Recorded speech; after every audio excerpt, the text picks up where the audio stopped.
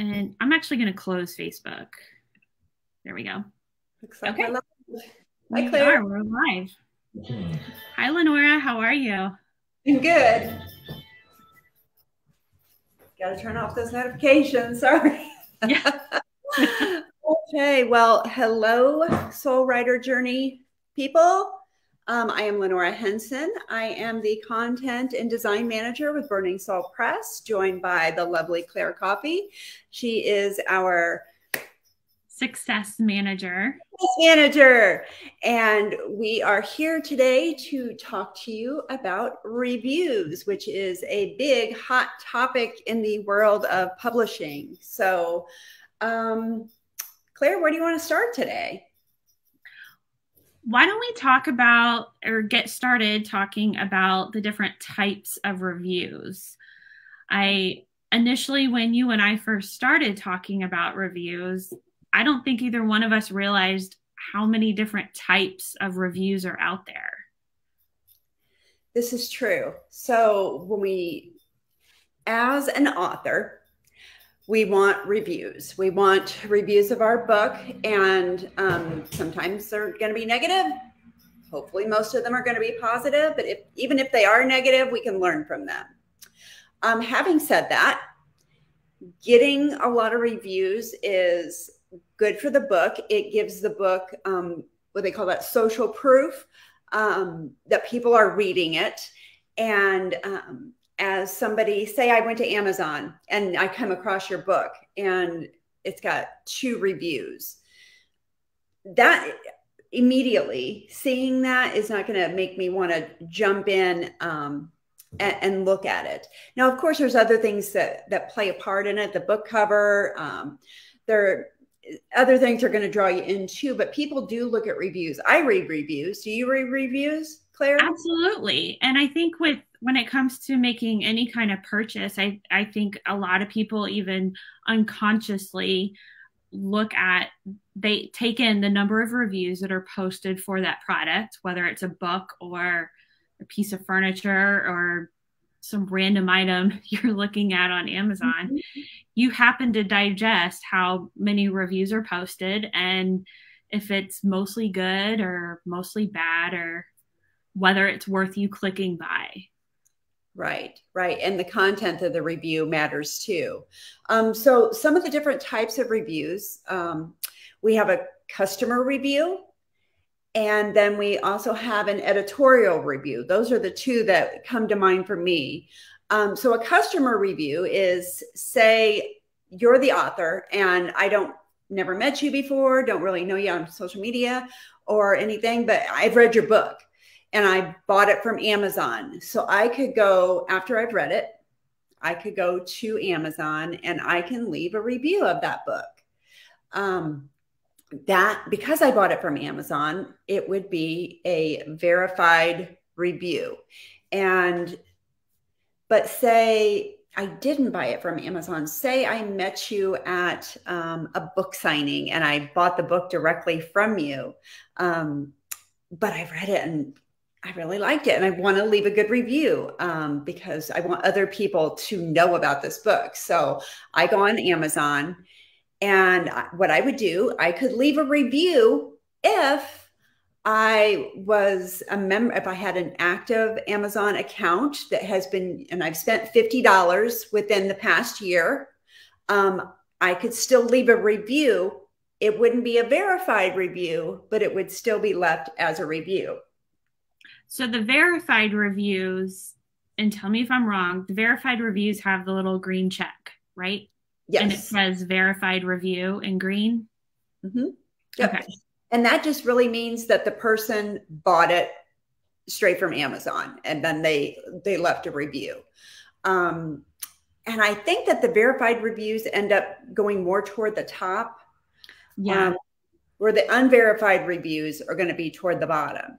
Now, we've had authors that people have been on their launch team and they go to leave reviews and they can't do it. And, we're trying to figure out why. Well, they have to have an active card and have spent that $50. And also, you have to watch what country you bought it from. That's got to be the same place you were leaving the review at too. So there's a lot of idiosyncrasies when it comes to leaving reviews, especially on Amazon. My best advice would be to got to read the guidelines wherever you're at. Like, well, we'll get into the where here in a minute. But then those are the consumer reviews. So then there's also editorial reviews. You want to talk a little bit about that? Sure.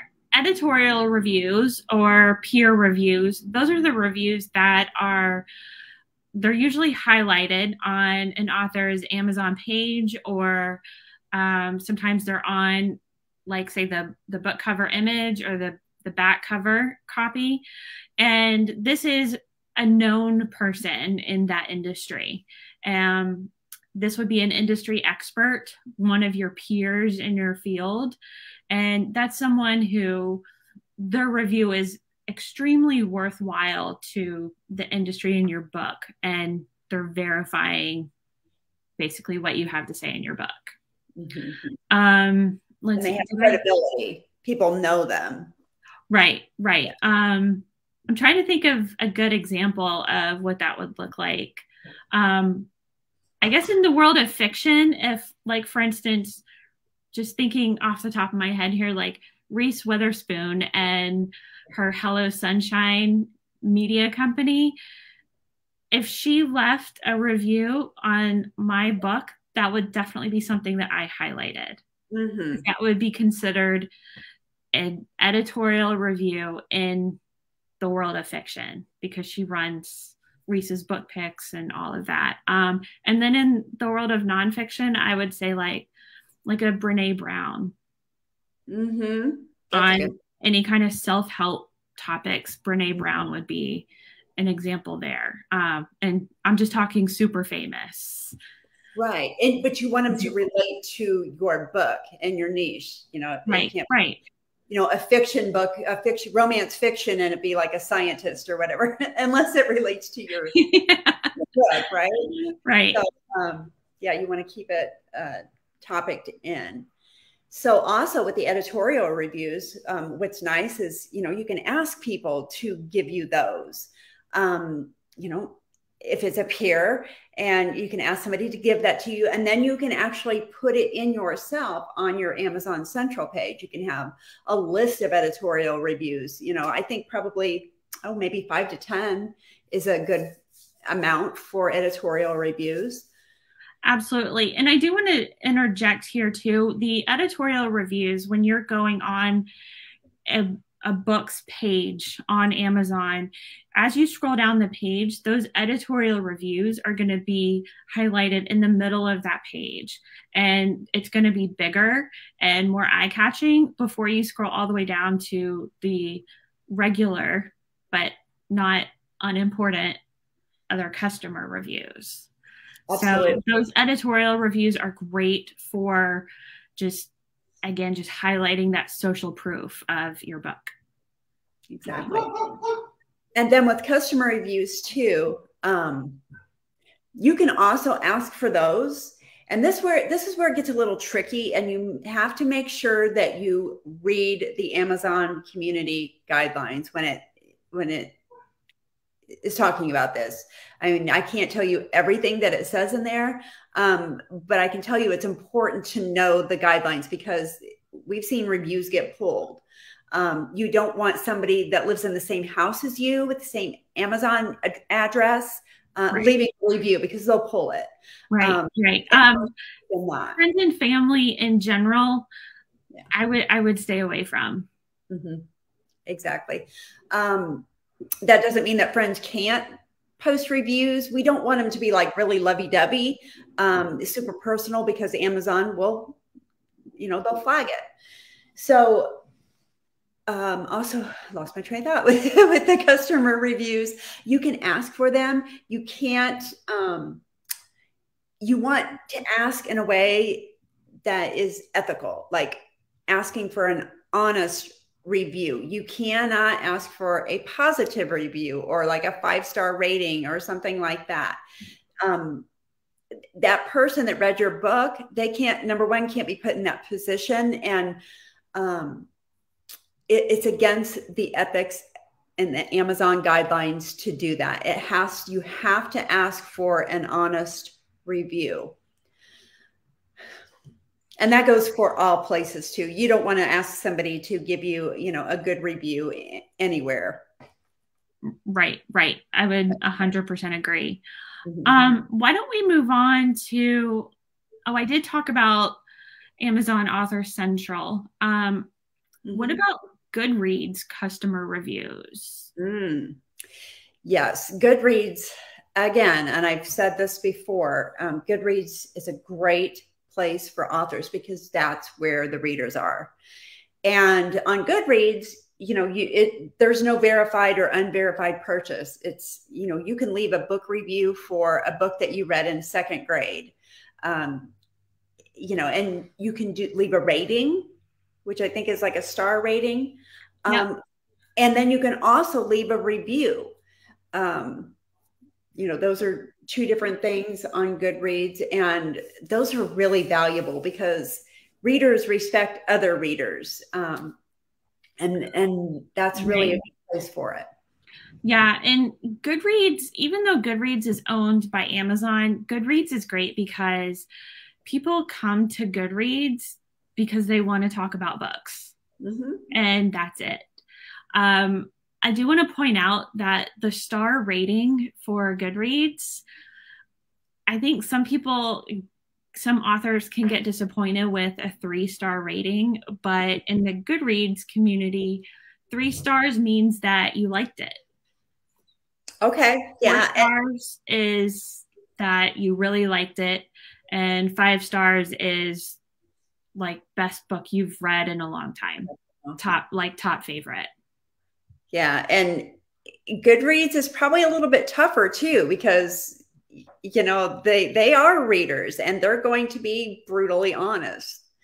I think I heard, and I mean, I'm saying this on a platform here, but I'm pretty sure that I heard that the average rating on Goodreads is it's somewhere between 3.5 and maybe 4 stars.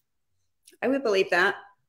Yeah. And I think because it's a reader platform, they're not as intimidated to leave the honest reviews. Whereas Amazon, I think that's more for the authors. This is definitely a reader-driven platform. Right. But the same ethics apply here. You can't pay somebody to leave a consumer review for you. There can't be any leverage there. Now, one thing that you can do as an author, you can, your launch team, you want them to definitely be set up to leave reviews as soon as your book comes out.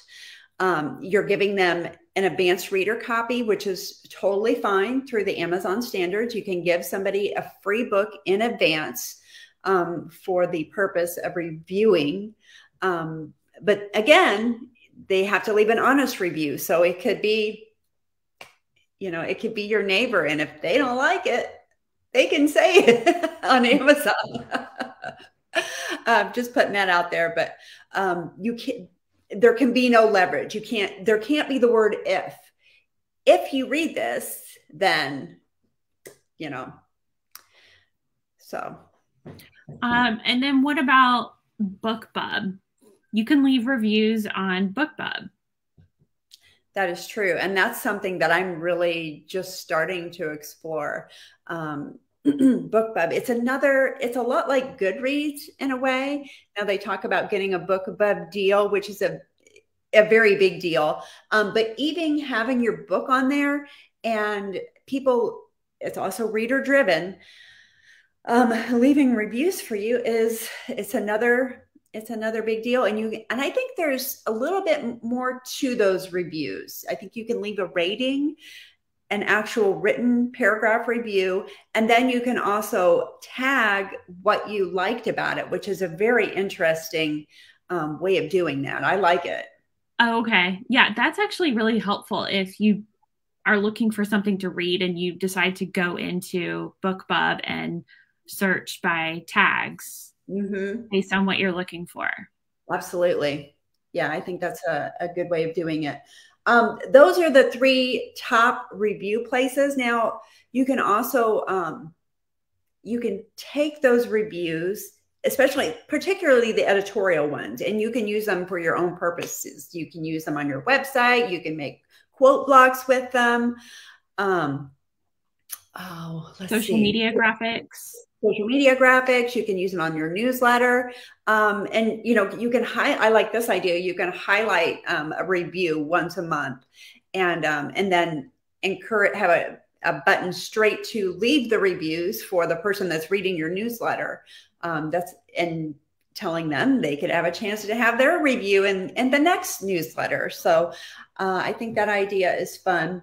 Now with the consumer reviews, I think you have to have permission from the person that left the review in order to use it in another location.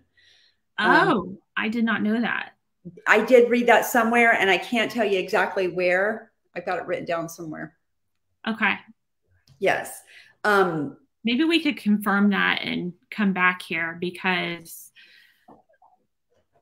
that would be great if we did not have to get that confirmation. Yes. And I'm not quite sure where I read that. Okay. But we'll look. I'm making a note here. We'll look into that. But the editorial reviews you can for sure use, because you're getting those from people yourself. Now with the editorial reviews, you can also, am I correct in saying that you can also pay sources to review the books? So there's like Publishers Weekly and Kirkus reviews, just off the top of my head. There's other publications where you can submit your book for a fee and ask to have it reviewed on their platform. And Kirkus is one of Kirkus and Publishers Weekly are two of the most widely known, and you've seen them on the backs of books as editorial reviews. I personally don't have a lot of experience with either paying and submitting for that, but I know that that is an option that's out there. Let's see if we got any comments here. Yeah, I don't see any coming in on my end. This is a topic that people ask us about a lot. So if you guys have any questions later on this week, or as you're watching the replay, please jot them down or comment below, and we will come back around to them. Absolutely. So Lenora, let's talk about the link that you share with your launch team or other readers, or even say meeting somebody on the street and you tell them that you're an author and they're like, hey, can you send me the link? And you just pull up your Amazon and shoot the page over to them in a text, right? Right. No.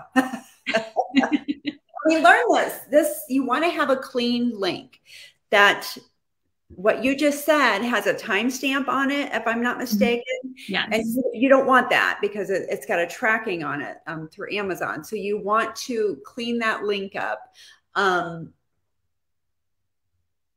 we have a tutorial for it. It's hard for me to explain over video how to do it, but you're basically going to be taking the ending timestamp off of it. Is that correct?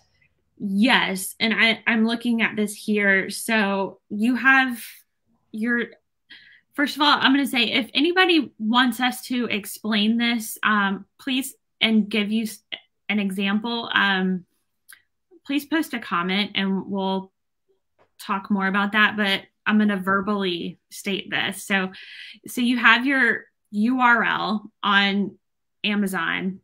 So, and then after the book, you have /DP, and then a bunch of numbers, and then a /. At that point, you want to take everything out. Right. So it's DP/ and then the numbers, and then the /, take everything else out. And that's your clean link. Yes. And that's going to take them to either the author page or the book page, whichever you want them to go to, but it's going to be clean. Mhm. So that's a good thing, because with that timestamp on there, that's how they track. Is that how they track the bad reviews, or? That's how they track, like, that's how they track where a review is coming from. So they'll be able to tell based on that timestamp if reviews are coming from one source that's sending it out widely, and it could be tracked, say, back to you. It could be tracked back to your mom who's sending it out on your behalf. Oh, And that could be a little bit biased. So that clean link, um, asking for reviews in an ethical way, which we're about to talk about. These are all best practices for keeping your reviews from being removed by Amazon, which those are special reviews about your book. People are talking about your book. Let's keep those on your Amazon page. absolutely. Absolutely. And also with Amazon, this just came to mind too. Now somebody could go on there and say, this book was great, and it'd be a 5-star. Okay. It's a good review. But it's not very long, and that's not giving the potential reader a lot to work with. Mm-hmm. And then you will see people will say, was this helpful? And they'll click on those. Well, the more you have of those, the higher up on the Amazon page it's going to go. So Right. if it's a long-winded review, but it's a bad review, people are going to see that too, because it's going to be moved up to the front, and they will say if that's helpful or not. So as people leave reviews, you want to encourage them, I suppose, to maybe leave a couple of sentences if they can. I think that goes back to like what we learned about maybe persuasive writing in elementary school, or writing a paragraph to support your opinion, where you're making your statement and then you need to have 1 or 2 sentences that explain why you liked the book or why you did not like the book. There you go. And yeah, that's the anatomy of a good review, really, really. And those are going to get pushed up. More so than a good review that just says, oh yeah, it was good. That's right. You tell me more. So why don't we talk about how to get customer reviews? We've touched on some of it, such as asking your launch team. You've given them the advanced reader copy, and you're going to be reminding your launch team to please review your book. But what other ways can you get readers to review your book besides just hoping that they will? That's a big topic. Well, what comes to mind immediately is the newsletter. Direct links. Direct links, asking them specifically within your newsletter, if there are people on your newsletter list, okay, you read the book, would you mind, taking a few minutes and leaving a review? I'll make it super easy for you. All you have to do is click this link. Because as we've heard, it's a little hard to find that place to leave the review sometimes. And if it takes people more than a minute or two, they're going to this is not worth it. They're going to be done with it. People have short attention spans, and they're doing you a favor. So you want to make it super, super easy for them. The newsletter is a great place for that. On social media, you can put a link in the profile, as they say, taking you directly to Amazon or to Goodreads. Push those Goodreads reviews. It's not all about Amazon. It's not all about Amazon. And on Goodreads, there's a link to take you to Amazon to buy the book. So, so don't forget about Goodreads. It's important. And I was going to say at the end of your social media posts. Yes, that's a good one too. Reminder to please leave a review. Right. And spotlighting those reviews as you can. And do you want to be spotlighted too? Right. And The ELP pick next month. yeah, and that's another way of just asking for permission. Do you mind if I share your review? Right. Another idea I was going to bring up was including a QR code, and you can put Yes. that on any kind of swag that you're giving away, bookmarks or business cards for. This is all right now in the book world. Yeah. I think it's fabulous. It takes you right to it. And yeah, particularly if somebody's bought a book from you in person and you give them a bookmark and that QR code is on there and they finish the book with the bookmark and they can just go right to it while it's fresh in their mind and leave you a review. So that's a great one. I would, another idea is, I'm sorry, I didn't mean to cut you off. No, I'm just looking. Another idea would be asking people to leave a review at the end of any videos, workshops, or podcasts, particularly podcasts that you're a guest on, because there is going to be a wrap up where the host or even you say, you can find me here on social media. Here's my website.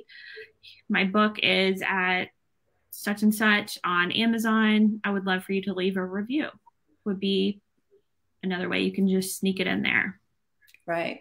And letting people know that you know that it's a favor that they're doing for you, but letting them know how important it is and the role that it plays on, you getting your book out there even more. Those reviews are super beneficial for doing that, for spreading the message. So if you can play on people's heartstrings a little bit, that will help you get reviews too. Absolutely. And people love to help. And which goes to show, we were just talking about this, just asking for it and saying, hey, it would help me out a lot if you would please leave a review on my book. Just ask. Yep. And you can also remind people because it's not on the top of their to-do list. But subtly reminding them when you see them or in your newsletter or wherever. Now your launch team, they don't get any passes. They're on your launch team for a reason. If they've not left a review, there's got to be a pretty darn good reason for it. Right.